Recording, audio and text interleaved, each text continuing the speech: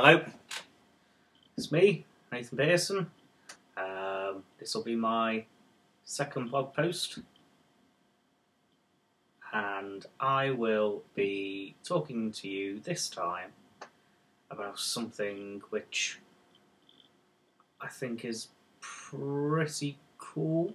I'd like to think that you agree with that too. Just a little bit of word of advice. Before you go and put a cotton bud down your ear to clean it out, don't. It's the first time I've ever tried it, and right now, I did it about 4 days ago, and I've not been in so much pain for years, and it's all because I managed to push some wax down my ear with said cotton bud, and I'm just giving you a heads up, don't go there. So today I am choosing to blog about something which I think is very important, something which is pretty cool, and the topic of today's blog is: how do you take an idea and make it into a saleable product? And I break this down into 4 steps. There's probably a lot more involved than that, but this is for you to go out there and work upon. So, as with any good idea or any invention, you usually find that it comes across when you need something and you can't find it anywhere. In a shop, on the internet, on Google, on Amazon, just not there. And you're brave enough to think, do you know what, if I need it, potentially there's other people out there who might as well. As with most good ideas, they usually start on a napkin. Unfortunately, the napkin that I drew my invention on, which by the way was called the Romeo shelf, I think you'll still find it on Amazon, although I stopped selling them in about 2012 for reasons that I'll go into in another blog. But regardless, the product Romeo shelf created its own category of products on the internet. Its own products. And now there must be the best part of maybe 30, 40 different derivatives of something which I created on the back of a napkin. And it originally looked a little bit like this. Give me a second. I'm going to draw it out. By the way, this is my trusty notepad. Take it absolutely everywhere with me. There's a nice little blank page there. And I'll draw you what originally I had in mind. So, as I draw it out, I used to live in a lovely apartment which overlooked the racecourse in Chester. Me and my wife and my first child, it was the first house that I bought, and when we moved in, we used to look over the racecourse. We used to have some Juliet balcony doors, which you can imagine you open up, have a look outside, and a beautiful view of Chester Racecourse. The only problem was, because it was a little block of what could be described as space between us falling out of the balcony doors and the ground below, we were very limited on space, so anybody who's watching the races or talking, getting some fresh air at the balcony doors, didn't have anywhere to put drinks or snacks or mobile phones, things like that. No one had any space for anything. Everything went on the floor. Consequently, one night, a bottle of red wine went down on the floor.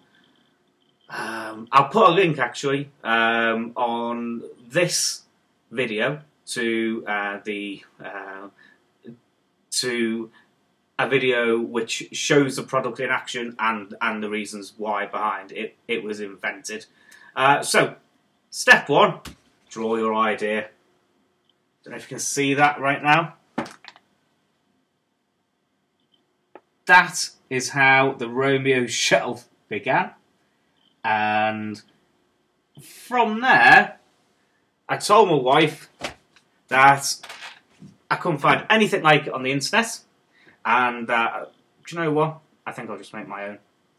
And because of that, I went to a metal worker who lived 20 minutes away from my house.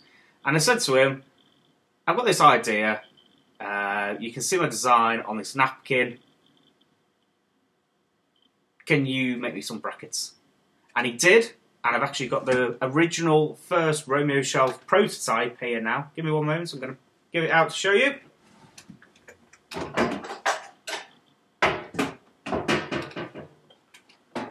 As ugly as it is, it's here. And as you can see, with some simple refinements, look at that.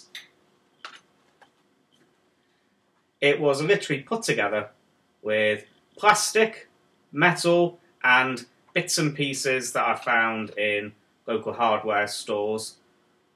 But, guess what? It served its purpose. And because it served its purpose, I managed to convince a fellow entrepreneur to get involved in the project. This was the first time that I had reached out to anybody for help and assistance in my business ventures. I think I was probably around about 21 at the time. I don't even think I knew what an entrepreneur was at the time. But I did some research and learned that step 2 was work or collaborate with like-minded individuals.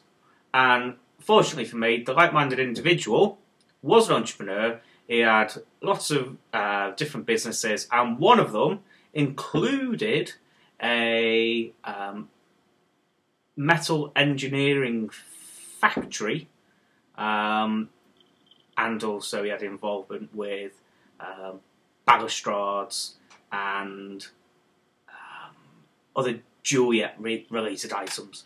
And whether it was coincidence or whether it was just simply luck, I always challenge luck, because it's not lucky that the man who plays on a golf course for 40 years is often better than the person who tries it for the first time.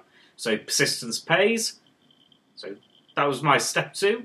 Work or collaborate with other people who have a similar mindset and a new set of skills to bring to the table.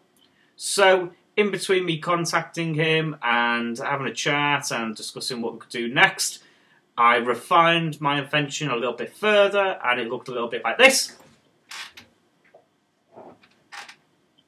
I can't believe I've still kept hold of these. And underneath we had some grips, so it wouldn't damage the paintwork, which was feedback when I took it to a friend's house. Also, the shelf was a little bit narrower with a curved lip, so nothing would fall off. And there we are. That was Romeo Shelf Prototype 2. After that point, a lot of work went into further refining the product, and it actually transpired that the final product looked nothing like how it had originally begun, and we ended up with something which looked a little bit like this.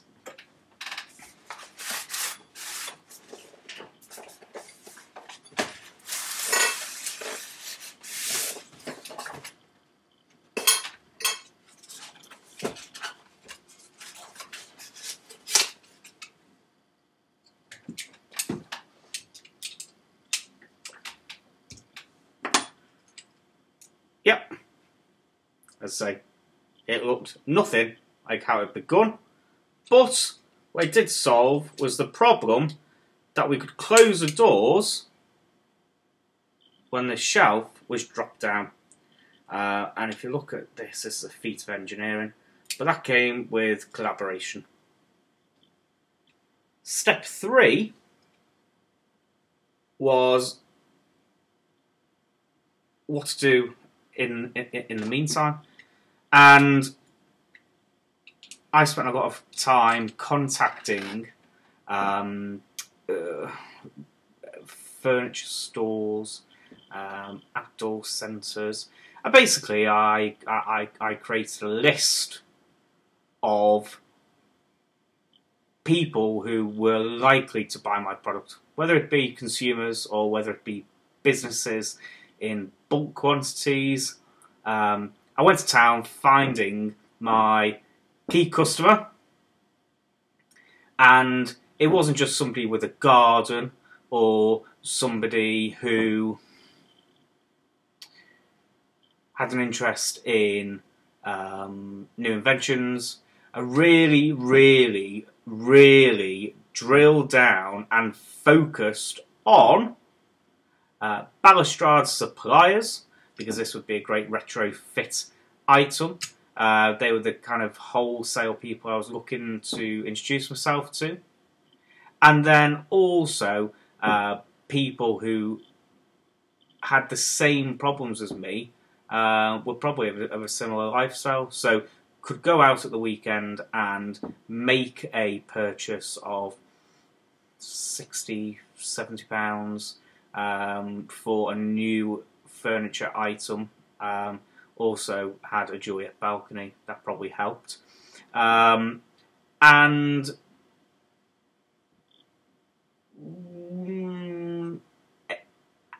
liked the outdoors. Or at least liked opening up their French doors so they could get some fresh air into their apartment. But as I say, I was very sensitive and I really zoned in on who would benefit from this item. But I didn't stop there, because again, even though we had what could be potentially a finished product, it still wasn't quite there. When I spoke to wholesalers or retailers, the question that I kept getting asked was, what's your marketing spend? How much you spent on branding the product? And also, when I show it to friends, I am, as I am doing now really, was struggling to describe exactly what it was that they would be buying. So I looked out for a creative agency, and step 4 was probably the most important part for me, because it took what was originally an idea and it became a genuine, saleable product. Now I just need to put some of these bits and pieces back and I'll show you exactly what I mean. Give me one moment.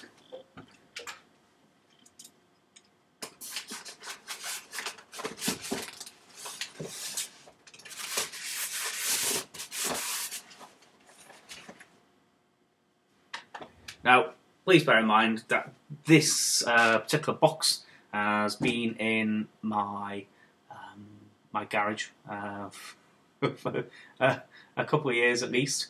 But by employing a good marketing or creative agency, now let me backtrack. I didn't employ. I'll be honest. I didn't have the money to employ a marketing or creative agency.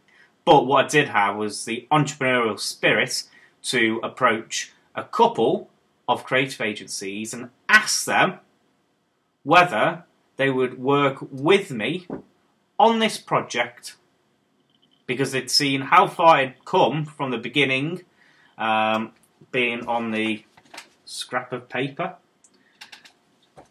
to the finished product, which I could show them being used practically.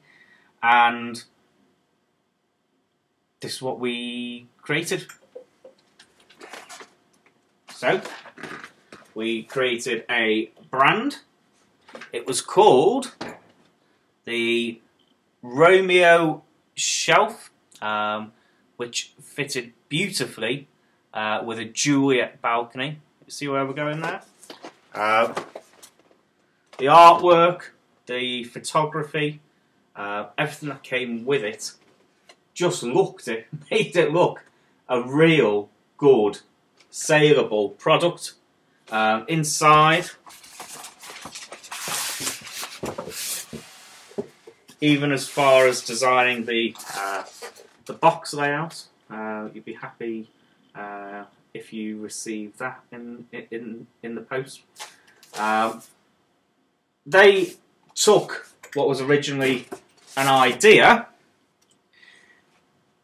created a brand, created a website, a sales portal, and then leveraged the interest and also gave me the confidence to go and pitch to 5 millionaire entrepreneurs on BBC primetime TV, and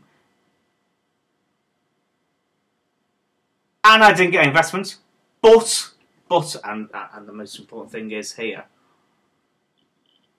the entrepreneurial journey is not always about winning first.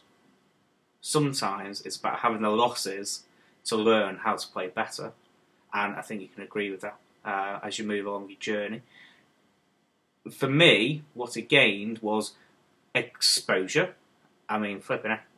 The amount of website traffic that we had was phenomenal. The amount of phone calls that I received after the show was beyond comprehension. And the opportunities that it's given me in terms of people wanting to work with me and have confidence that I can fulfill on what I say I'm going to do has just increased massively. So I'm going to include the breakdown of the 4 points, and I'm sorry if I sound a little bit scatty, but you have the power to go out there and do it. And even if you just absorb one little nugget of information from me, which helps you on that journey, that's what I'm hoping for. So, below, I've been watching a lot of YouTube videos recently. Below, I'd really like it if you subscribe to my channel, and if you do, I will be giving you more advice and tips in the future. I'm going to list the 4 points which are massively important when you are taking an idea to an invention, or a saleable product, I should say. An idea to a saleable product, because an idea which has not been followed through is worthless. And I hope you've enjoyed watching this video, and remember, stay away from earbuds and keep subscribed so I can give you more tips in the future. Excellent. Thanks.